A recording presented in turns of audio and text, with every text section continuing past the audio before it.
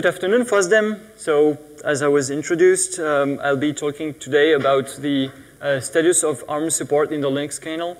Of course, I could be talking about this topic for many, many hours. So in just 50 minutes, I'll just be giving a very high-level overview of what are the main changes that have been taking place since the last 1 or 2 years inside the Linux kernel to support ARM platforms. So briefly, I work for Cree Electrons, and the main reason I'm talking to you about this topic today is because we work under contract with Marvell, who is a maker of ARM SoCs that are very common in network-attached storage devices. So we do for them the Armada 370 and Armada XP support inside the mainline Linux kernel. So those are two new ARM SoCs, or relatively new ARM SoCs. And besides that, I also contribute to another project called Buildroot.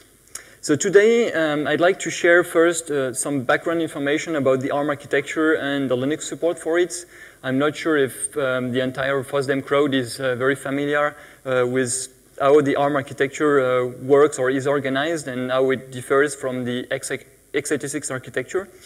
Then I'm going to show some of the issues that the Linux support for ARM had inside the kernel, and see the main changes, or at least what I see as being the main changes that occurred in the last few years in the ARM kernel support in Linux. And I'll show also, in more specifically, what we've done to support the ARM 370 and XP SoCs to see what kind of work is needed to add inside the mainline Linux kernel the support for new ARM processors. So first, to understand the ARM architecture, it's very important to understand how the chips are well designed and how it comes down to the board or the system that you have in your home or in your office or in your industrial application or whatever. So to make it simple, and I know there are some ARM employees in the room, to make it really simple, ARM, the company, does not sell any chips. They design an architecture, so they define an instruction set, they define how a memory management unit works, they define how the interrupts are handled inside the CPU, and everything that's really inside the CPU, and that's only a kind of specification. They describe, we will support this instruction with this behavior, the memory will behave this way, and so on and so on. From this definition, they implement ARM cores. So they do an implementation, typically in Verilog, of such specification. And then they sell this Verilog code or some other derivative form of that to silicon vendors. So ARM is not selling processors. It is selling a specific implementation of a given ARM core to a silicon vendor. So silicon vendors being companies like TI or Freescale or Marvell or Broadcom or many, many others. They have hundreds of licenses. And what do silicon vendors do? They create a system on chip. So they take one specific ARM core, or sometimes several of them, and they combine them with additional peripherals, simple peripherals like serial port controllers, network interfaces, graphic controllers. There has been just before a talk about 3D graphics acceleration. They can bring peripherals like 3D graphics accelerators. They can add, I don't know, any other type of input-output interface, Ethernet, CAN, RS-232, RS-485, and many other types of peripherals to make the system on chip specific to a given market. So some silicon vendors do chips for the industrial market with lots of IOs. Some other silicon vendors do chips for the multimedia industries with a lot of video encoders, decoders, 3D accelerators, and so on. Some other silicon vendors will do chips for the automotive industry, some other for different markets. So depending on the ARM core you choose, depending on the peripherals you add, you target the chip to a specific market. And then down the line, there is a board maker or a system maker that buys this system on chip, because now it is a physical chip that you can actually buy, and it puts it on a PCB and integrates some other components around it to interface with the outside world, add additional components as needed.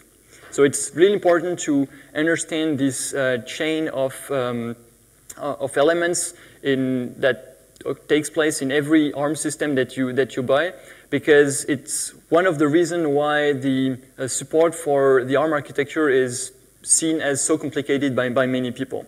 So if we take some examples of those like 4 stages, and again, it's kind of a simplified vision of it. So I took the example of 2 different ARM architectures, ARM v6 and ARM v7. So those are 2 different instruction sets that offer some kind of backward compatibility. But those are 2 different levels of architecture. So those are 2 specifications.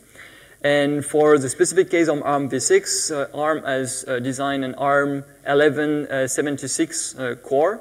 That's, again, just some design that has been bought by Broadcom, integrated into the now popular BCM 2833 SoC, which is used in the Raspberry Pi board. So what Broadcom did is buy this core and put some additional peripherals around it and sell you the chip. So this includes the famous or infamous video core stuff, but many other peripherals as well. And there are below some other examples as well. From the ARM v7 architecture, ARM designed both the Cortex-A8 and Cortex-A15 that provide different levels of performance, power consumption, and so on. But from the outside perspective, they behave the same. They implement the same instruction set. And for example, TI took the Cortex-A8 to do the AIM-33.5X SoCs that are used, for example, on the popular BeagleBone platform. Samsung took the Cortex-A15 to design the Exynos 5, which is used on a new development board called the Andale. And there are even some other silicon vendors, and Marvell is one of them, who decide to not buy the ARM core, but instead buy the right to re-implement a different ARM core that is compatible with the ARM v7 architecture. So for example, the Armada XP SoC, on which I've been working for some months now, uses the PG4B ARM core, which has been entirely re-implemented by Marvell. So depending on the chip you're using, it's either an ARM core that has been designed and written by ARM, or it may be also written by the silicon vendor himself. So this means that there will be a very huge variety of silicon system on chip, available on the market. There are already hundreds of licenses of ARM, and each of them do several families of SoCs. If any of you have already tried to understand the entire family of SoCs, even inside a single silicon vendor, like try to understand all the SoCs that TI is selling or all the SoCs that Marvell is selling, they are so numerous that it's very complex to understand what SoC is designed for what markets, what features is in each SoC, and so on. So there's a huge variety, and that's kind of typical to the, kind of specific to this ARM architecture. So it makes it really fun, but also means that, well, you need to handle this variety. So in a very high-level view, when you work and interact with ARM hardware platform, be it your phone, your TV, or your development board like the BeagleBone or the Raspberry Pi or any other ARM-based platform, it's very important to always have this vision of what you're using. So you're using a board that has several components on it, like some RAM, some flash, some Ethernet connectors, sometimes some additional, I don't know, I2C thermometers or accelerometers or any other components. So those are the onboard peripherals in purple here in my diagram. And of course, amongst those components that are visible on your PCB, one of them is probably the most important of all. It's the SoC. So it's one chip. From the outside, you can only see just it's one chip with many pins that are usually below it, so you can't even see the pins. And this SoC, which in the case of Raspberry Pi comes from Broadcom, for example, integrates many peripherals inside it. So again, serial port controllers, graphics controllers, Ethernet controllers, and many other things, and an ARM core. So that's really the design that you have. And then the Linux kernel needs to do all those levels of different hardware components. It needs to handle the ARM core, it needs to handle the peripherals inside the SoC and the peripherals that are on the board. And of course, do that by sharing as much code as possible because we don't want to duplicate code in the kernel. Another aspect of the ARM architecture is that, well, I said no standardization, but I should have said not too much standardization. It's kind of part of the ARM philosophy, or at least my understanding of the ARM philosophy, to leave a lot of freedom to the SoC vendors. So ARM sells the ARM core, but then leaves basically complete freedom to the SoC vendors to integrate the peripherals in their SoC. So they don't say you should use this bus or organize the peripherals this way or use this sort of peripherals, something like that. They just give them almost total freedom. So that's nice because silicon vendors come up with interesting ideas. They go in various directions. They can maybe fill the needs of various markets by integrating various types of peripherals, providing various solutions in terms of cost, performance, power consumption, and so on. So it's pretty nice. But it also means that from a software perspective, each SoC is different, and you need to write some code for each SoC to support the different peripherals. So there's no standard for the devices, for the management of clocks, for the management of pin muxing, for the management of hierarchy controllers, of timers, even though some of those things are getting standardized as we go in the new generations of ARM cores. It's still quite free for the silicon vendors. So when you take a Marvell SoC and a TI SoC and a Broadcom SoC, the way you configure the clocks, the pin muxing, the hierarchy controllers is entirely different. And so that's one part of it. And the other part of it is that contrary to what's now common on the x86 architecture, there is no mechanism to enumerate the devices available inside the system on chip. So on x86, typically, most of the devices sit on a PCI bus, and the PCI bus provides a dynamic enumeration capability. So you can ask your PCI controller, hey, what's on the bus? And it's going to tell you, oh, on slot 0, you have this thing that's a graphics controller for NVIDIA with this identifier, and so on and so on. In slot 1, you have this Ethernet controller from Intel, and so on and so on. Inside the ARM SoC, nothing like that. There's no enumeration mechanism. You have to know in advance that at this specific address sits this specific peripheral, at this other address there is this other peripheral, and so on and so on and so on. So it's, again, a lot of information that the software needs to know to be able to run on such platforms. So now that I've given this background about the ARM hardware, let's look a little bit at how it's supported inside the Linux kernel originally. So that's why I'm putting all here, and I'm going to explain some of the details, some of the changes, that have been brought to this organization. So in the Linux kernel, of course, most of the code is architecture independent, and I'm not going to be too much interested during this talk by the architecture independent parts of the kernel. So I'm going to be focused on the ArchArm directory, which, as you might guess, contains all the ARM-specific code. And inside this directory, we could classify things in two big areas.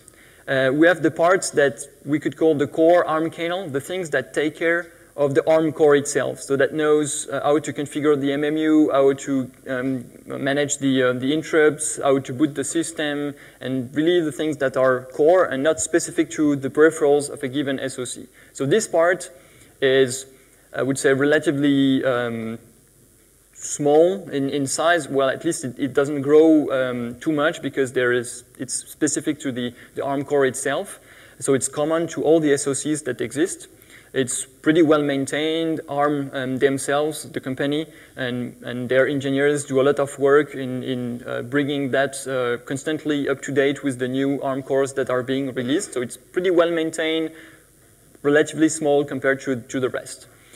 So that's what we have in ArchArm, kernel, ArchArm, ArchArm, ArchArm, boot, and so on.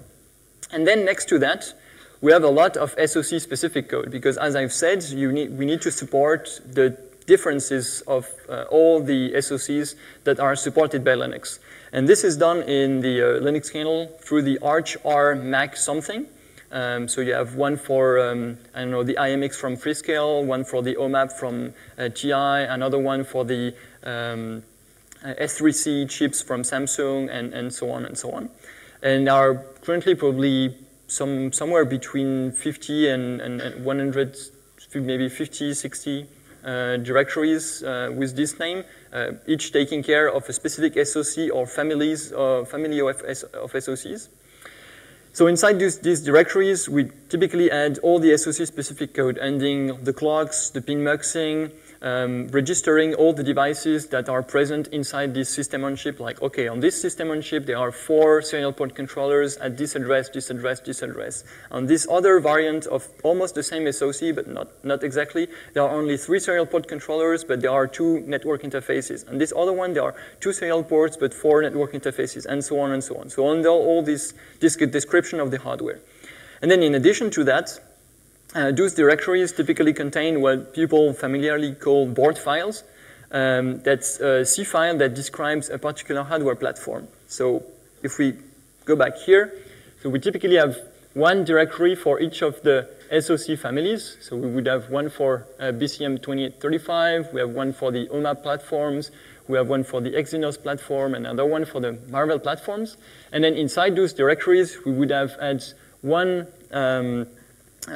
board file for each specific hardware platform that you have. So here I only illustrate with one board for each SoC, but of course you can imagine that many people are buying like, I don't know, the TI IM 33X, 5X chip and develop and produce many different hardware platforms. So I don't know how many board files did exist in the Linux kernel, but several hundreds of them. So it's a lot of C code, pretty boring, hard to maintain, and so on. And the other part of the, of course, very important part of the support for hardware are drivers. So the device drivers in Linux are mostly architecture independent, so they sit not in the Arch directory, but in drivers. And that's going to be quite important because, as we'll see, one of the change that occurred is trying to move more things into driver subsystem and therefore in the drivers directory. So what was the issue, or at least my understanding of the issues? Again, as you've seen, I'm just mostly involved in bringing into mainline the support for 2 Marvell SoCs, so I don't necessarily have a big vision of everything that's happening in the ARM kernel world, so it's my vision of what has been happening. But essentially, in the recent years, the number of ARM SoCs has literally exploded. Most basically know everybody has ARM SoCs around that can run Linux. And those SoCs have become more and more complex. So it's not only the number, but also the complexity of those SoCs that has increased quite a lot. And the historical maintainer of the ARM architecture, Russell King, got more or less overflowed by the amount of code that is specific to each and every SoC that needs to be reviewed before being brought into mainline. And because he couldn't review this huge amount of code, and it's really difficult because it's specific to each SoC, you have to know the specific details of this SoC from this vendor, from this other vendor, and so on. So it's quite complex. So basically what started to happen is that the sub-architecture maintainers, so what we call sub-architecture, are the families of SoCs. So basically in the ARM community at the kernel level, you have a small community around the OMAP platform, a small community around the Marvell platform, a small community around the, I don't know, Broadcom platform, a small community, and so on, specialized around one SoC or a family of SoCs.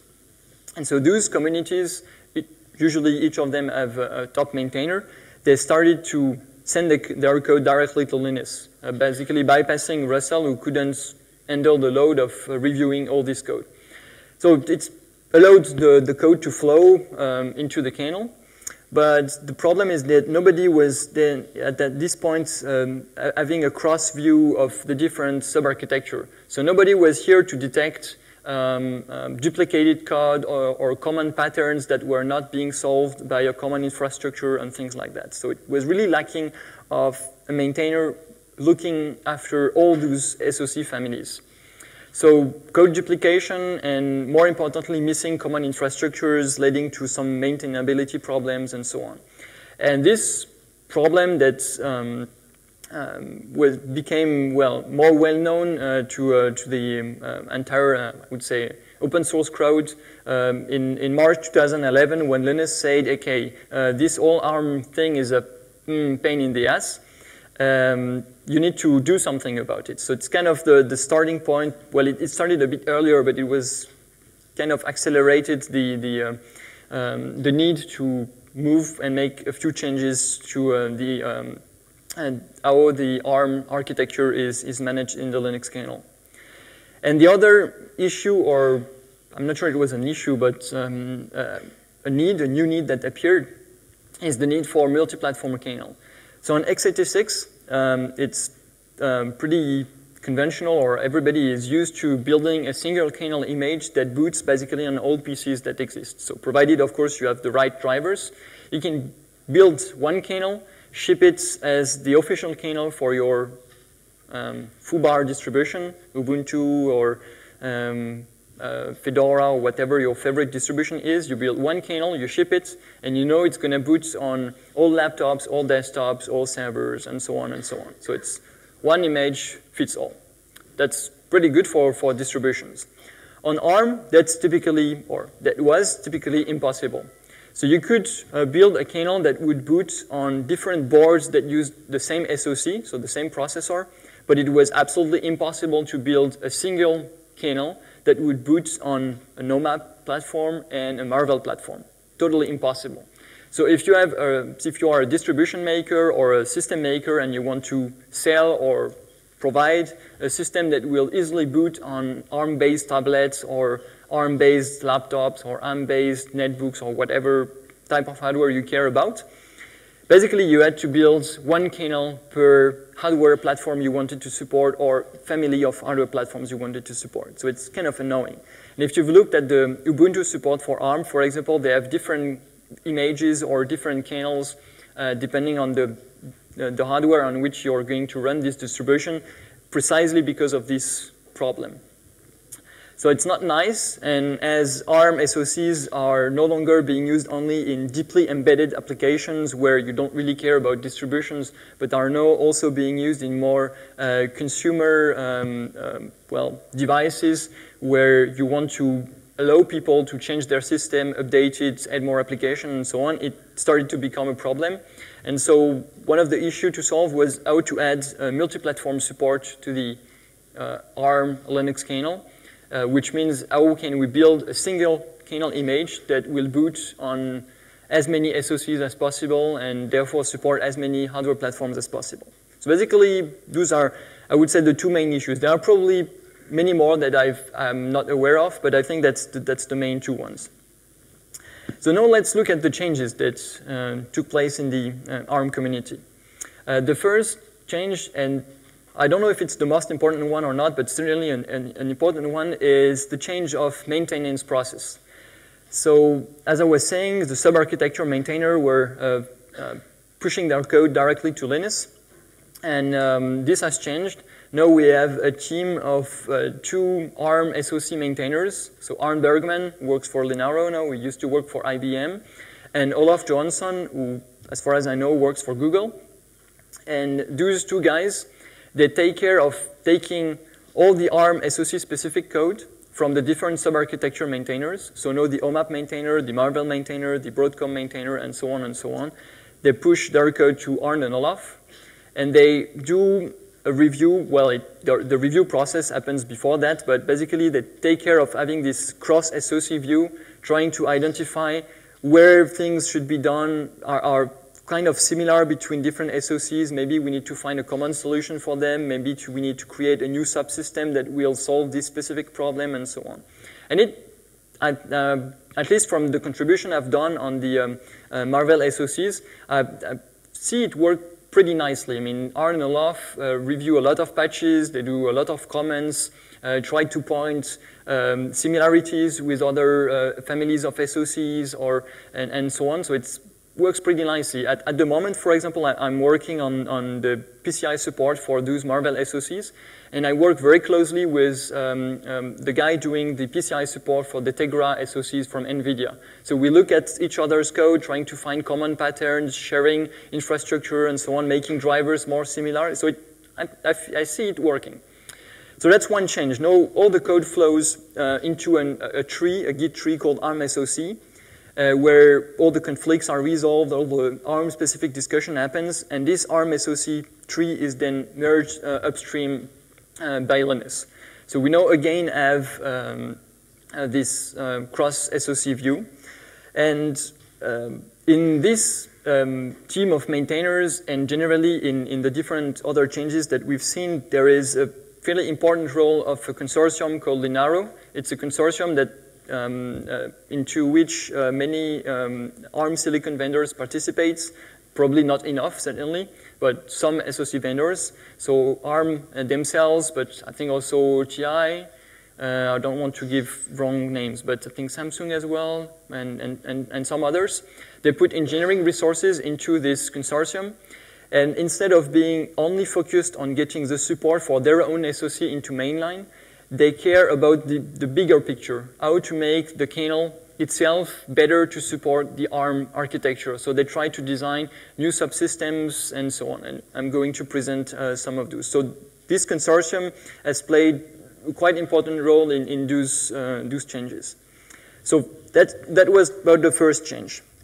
The second important change, and probably the one that is going to be visible to most of the people, because it doesn't only affect the kernel developers, but even the users of the kernel, is the introduction of the device tree in the ARM architecture. So as I was saying, the devices inside an SOC and most of the time on the board, so outside the SOC but on the PCB, cannot usually be enumerated. So you have to know in advance which devices will be there, on which bus, how to configure those devices, at which address, and so on.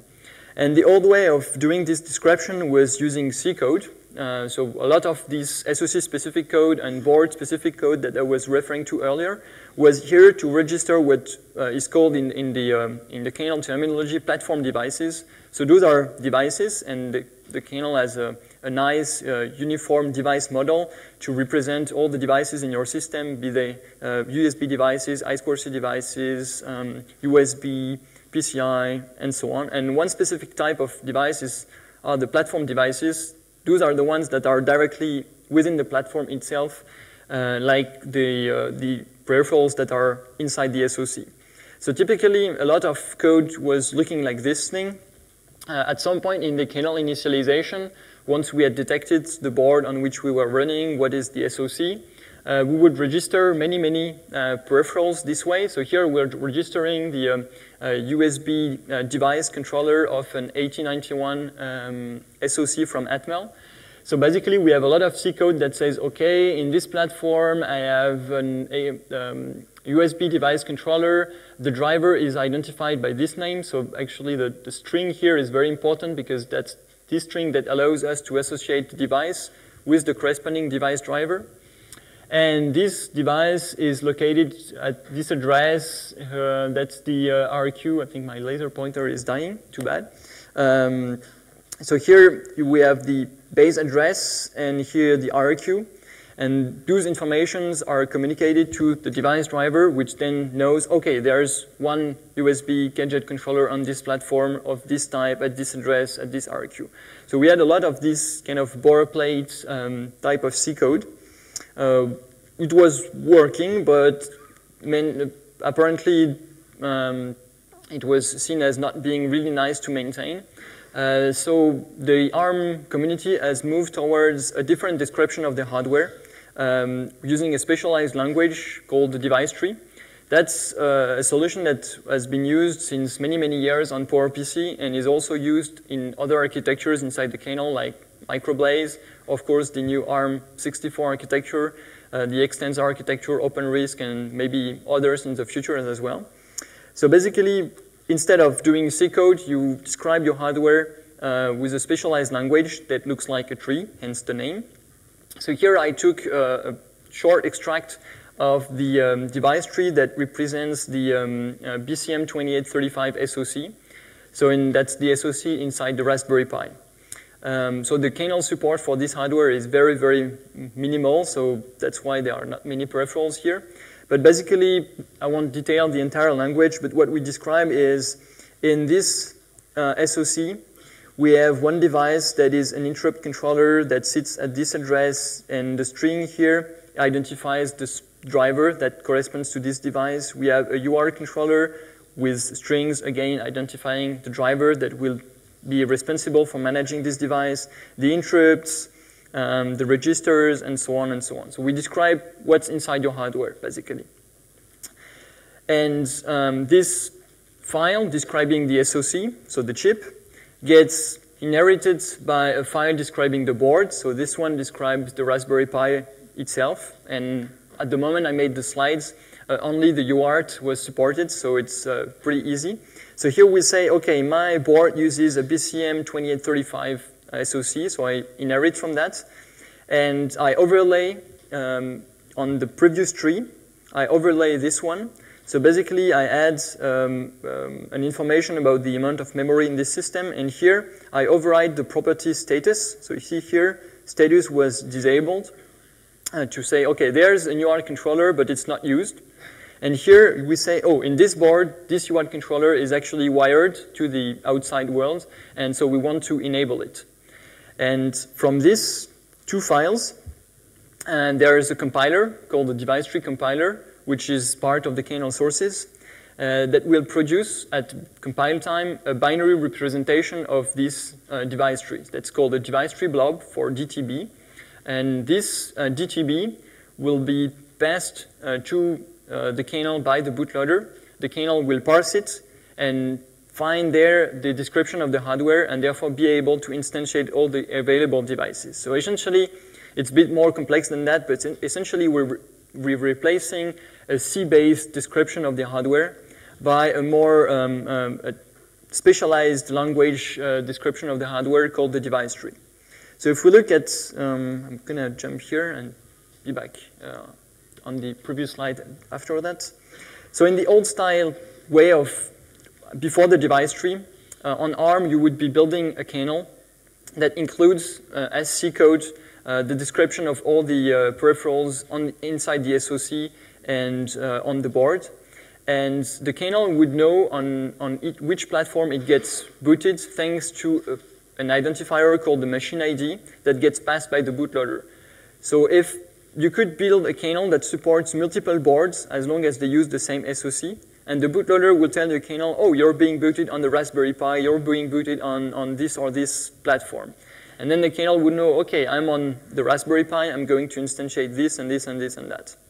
Now the hardware description is kind of outside of the kernel in this device tree blob. So when you boot your ARM kernel from your bootloader, you actually need to load two files in memory and give them to the kernel. So the kernel image itself, which no longer includes the description of the hardware. It, of course, includes device drivers, but not the description for a specific hardware platform of which devices are present and where and how they are connected and so on, only the device drivers. And then next to that, you load into memory a device tree blob, and then you boot your kernel. And when you boot a kernel, you tell it where is the device tree blob, it will parse it and find the available hardware. So we separate out the hardware description, basically.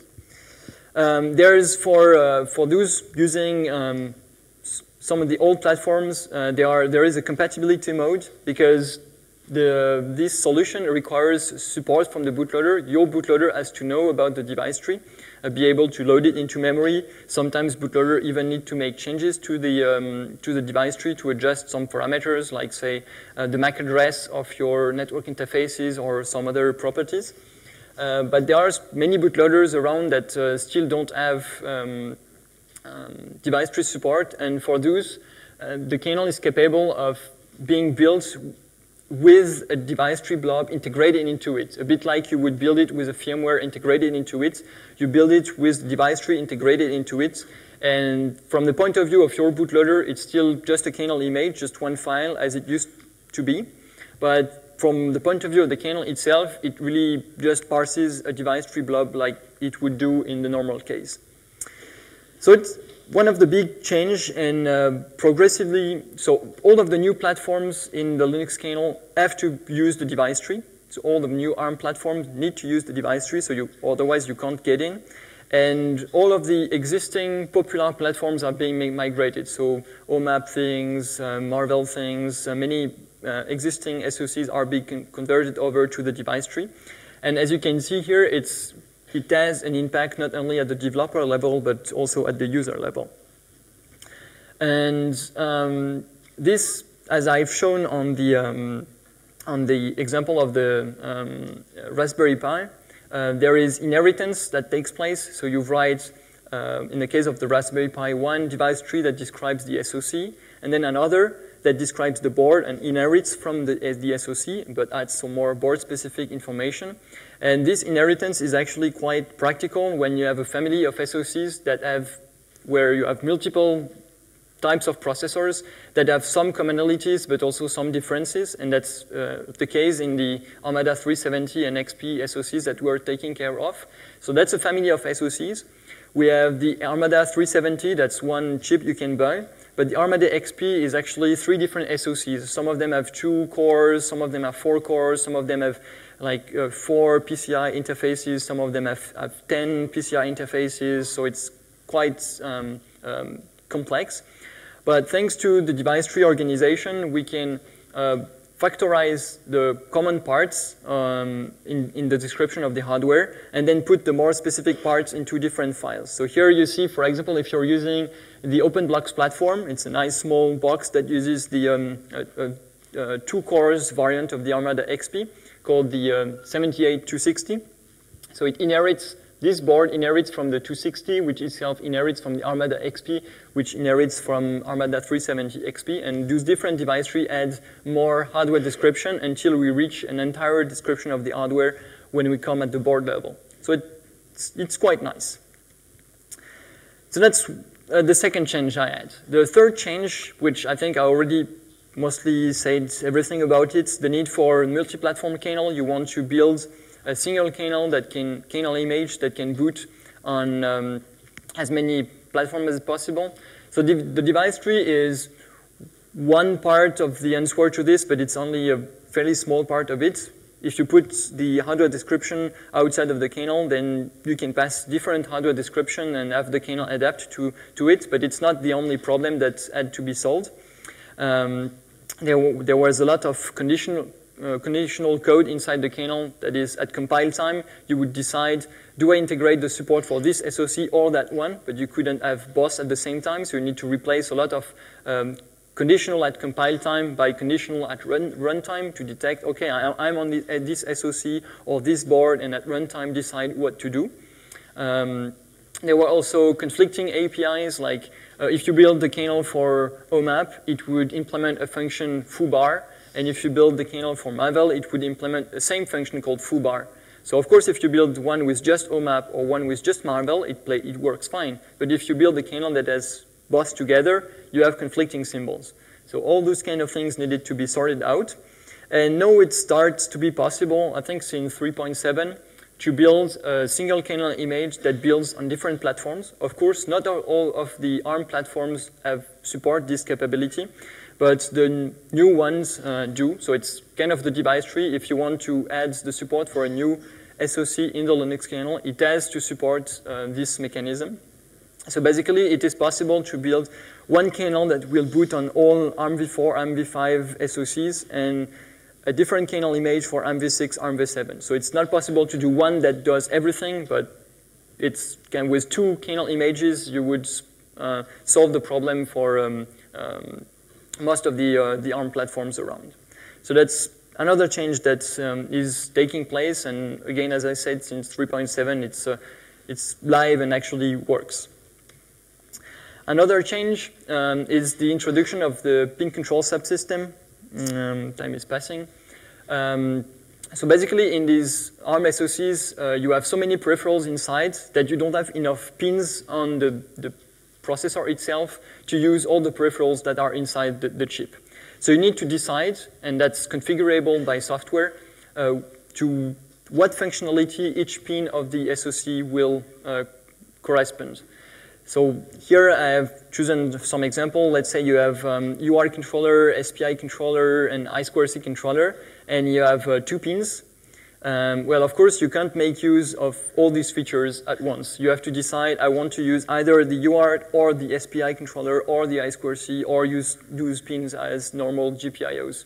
So that's software configurable. So if it's software configurable, we need code inside the kernel to do that.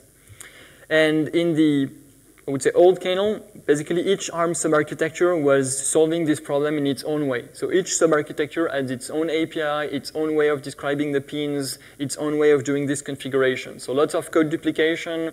Each device driver had to somewhat describe which pins it required in an API that wasn't the same depending on the SoC you were using, so not nice. So there was a lot of code in Arch ARM and no factorization happening. So one of the things that happened, and it's mainly being driven by Linus Wallage, who works also for inside the Linaro consortium. So when I said they played an important role here, that's one example. He designed a pin control subsystem, so that sits in drivers pin control. So that's moving stuff outside of Arch ARM into proper drivers. And this subsystems allows the implementation of pin muxing drivers. So those are the yellow boxes at the top left. So for each SoC, you implement a driver that describes, I have those pins, and how I change the configuration between pins. And then the device tree can define the possible configurations of pins. So for example, in my case here, I would say in my device tree, if you want to use UART3, then you have to configure pin 1 and pin 2 in such or such mode. And then in the board file, you would say, on this board, I make the choice of using UART3. So I won't be able to use SPI1 and I2C0 because the pins are already used by some other device. So it very nicely splits the configuration of the pins, how to actually change it and modify the registers from the description of the hardware. So it's a quite complex subsystem, but here the idea is that by moving things outside of Arch ARM into a proper subsystem, we factorize more things, more code, and we also look at the other drivers doing pin muxing. So we find common patterns, we factorize them out, and so on. So it's really a good improvement, this pin control subsystem. On more or less the same idea, the clocks. So in the system on chips, all the peripherals are driven by one or more clocks. And those clocks are organized in a tree, and many of them are software controllable. So for example, to save power, you can gate certain clocks, or you can change their frequency to, well, reduce the power consumption. So since they are software controllable, you need, well, code to manage them. And until now, the only mechanism in the kernel to do that, or at least at the ARM level, was an API. So the device drivers could do get a clock, enable a clock, disable a clock, and put a clock, but that was just an API. And each ARM subarchitecture had its own implementation of this API. So OMAP had its implementation of CLK gets, CLK enable, CLK disable, CLK put, and so on with other functions. And the other SoC families had their own implementation as well. So first of all, the obvious problem is that it does not work at all for multi-platform kernel because you have multiple implementation of a function that has the same name. So obviously, if you compile and link them together in the same kernel image, boom, it does not even link. But further than that, it does not allow code sharing, have common mechanisms, and so on. So a common clock framework was added in the kernel in 3.4 and device tree bindings for it. So mechanisms to use it from the device tree were added in 3.6, so it's pretty recent. Basically, what this framework does is it provides a single implementation of this API, which basically for the driver hasn't changed that much, except a few details. So drivers can still get a clock, enable it, disable it, and do various things around the clock. But besides, beyond that, there is one single implementation of it, the common clock framework, and each SoC family needs to bring its own clock drivers. So for example, on OMAP, you have a certain number of clocks that are configured through special registers.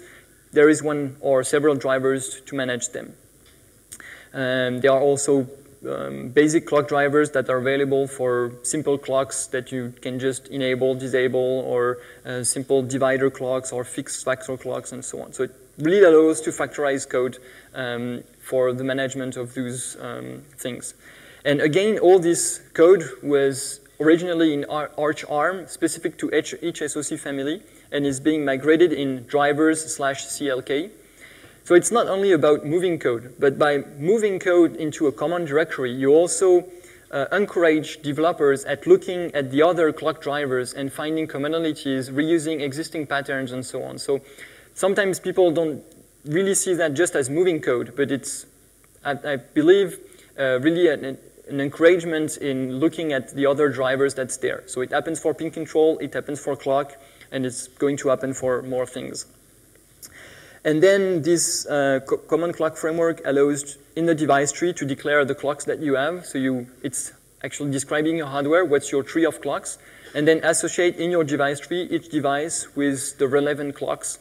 So then your device driver can just do, I want my clock, and then it's described in the device tree, oh, but the clock of this device is this one, which requires this one and this one and this one, and it will automatically take care of enabling the right clocks. So it's pretty nice system. So it's summarized here, the clock framework. On one side, you have the device drivers, like your Ethernet controller driver, your serial port controller driver, your I2C controller driver. Each of those drivers are driving a specific device that needs one or several clocks. So they use the clock get, clock put, clock disable, clock enable API provided by the clock framework. As an input, it gets the device tree, which tells the clock framework what clocks are available, their name, and the association between devices and clocks. And then behind, without the device drivers knowing about that, it talks to different clock drivers that are either specific to your SoC or more generic. And that solves the problems nicely. And also isolates the device drivers from the specificities of your SoCs. If I go back to the beginning here, those green boxes, they could be the same between different SoCs of different vendors. Typically, the discussion about the 3D acceleration, you see that the PowerVR core is used on Texas Instruments chips, but also on others. But it's the same for some USB device controller and on other things. So a peripherals is not necessarily specific to an SoC, and there is some reuse at the hardware level between SoC vendors. So you want for those peripherals to have a single device driver in the kernel. And to make it possible, you need to kind of make the device driver itself independent from how this peripheral is inside the system on chip. So you need to separate the pin muxing thing, separate the clock thing to make the device driver reusable between different SoCs using the same peripheral.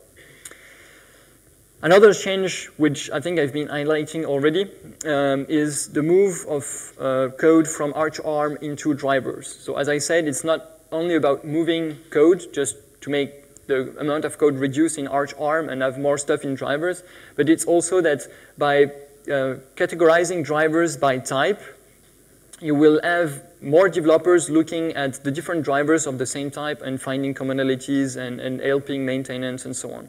So the RQ controller drivers are moving in drivers RQ chip. The timer drivers are moving in drivers clock source. The PCI host controller drivers are moving in drivers PCI host.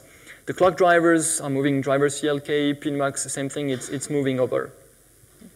So that will make things nicer in the future and reduces the amount of code in Arch ARM.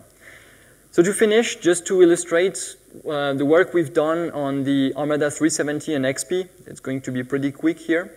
To show the progression of work we did, we started with Linux 3.6 by adding the basic support for those SoCs. So when I say basic, it's really basic. You could simply boot, have something on the serial line, no storage driver at all. Everything had to be with a RAM file system, and that's all.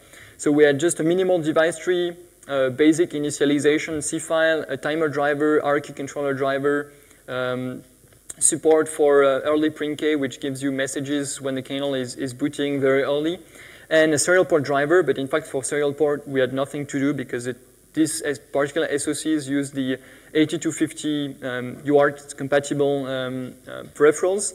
So with just 10 patches, we had the beginning. It went in 3.6. In 3.7, we added more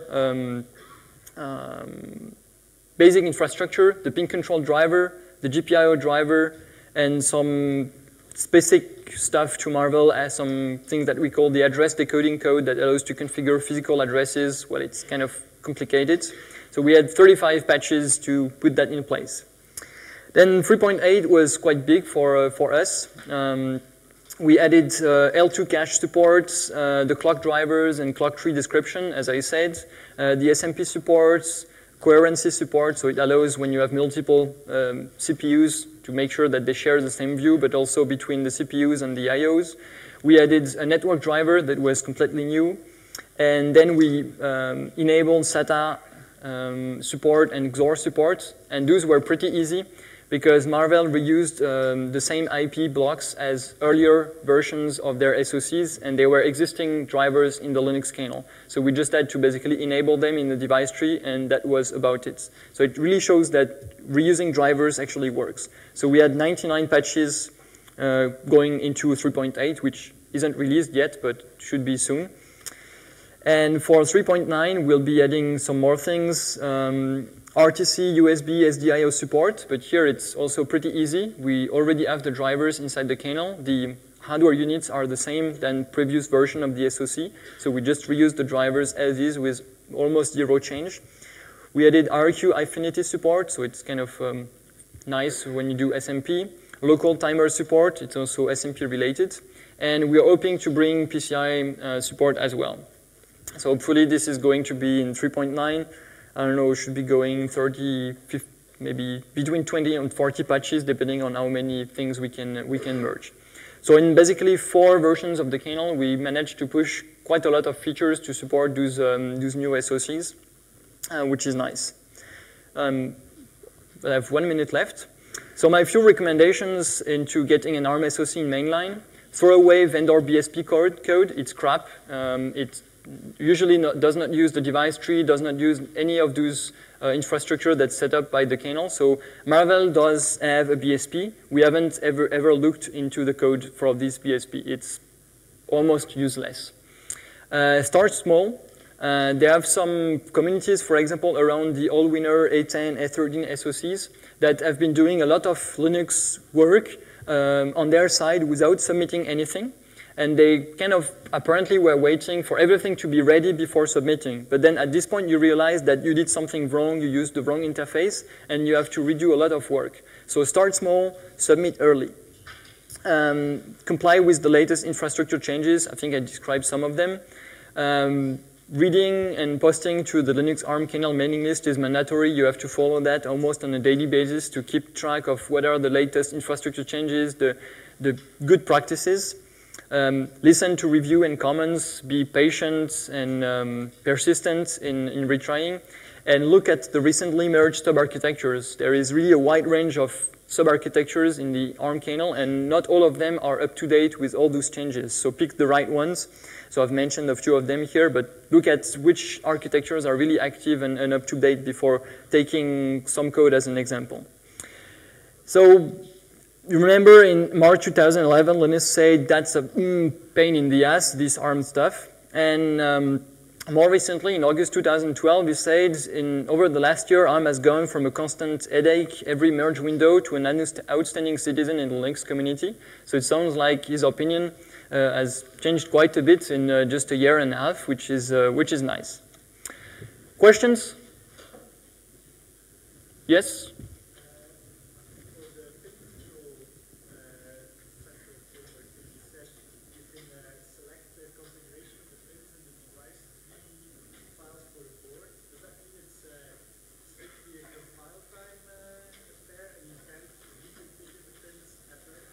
Okay, so the question is, I said with the pin control thing, you can describe the pin muxing in the device tree, which means, does that mean it's a compile time only and can be changed at runtime? So it can, to some extent, be changed at runtime. For example, there are some SoCs that need you to change the pin muxing when you go into suspend and then when you resume, things like that. So there is some mechanism to do runtime changes of the state of each pin. But as far as my understanding of the pin control system goes, there isn't really a support for completely changing the mixing at runtime, like switching from using an SPI controller on those pins to using something completely different. It's not, maybe some people are trying to work on this, but it's not really part of the initial design and usage of it. So it's mainly static. Some other questions? Yes, please.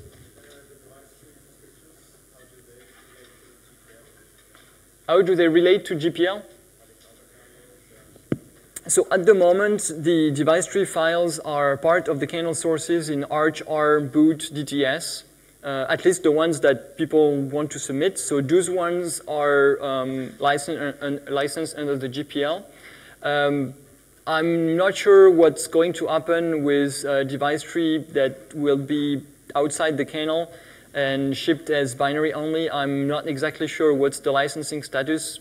I'm pretty sure it's going to be raising a number of issues and questions about what's their licensing, or vendors providing a binary only version of a device tree. But it's, having a binary version only of a device tree is not too much of a problem, because it's the text version and the binary version are kind of close together. So it's not like source code and compiled code, where it's very hard from compiled code to get back to source code. Here it's pretty close.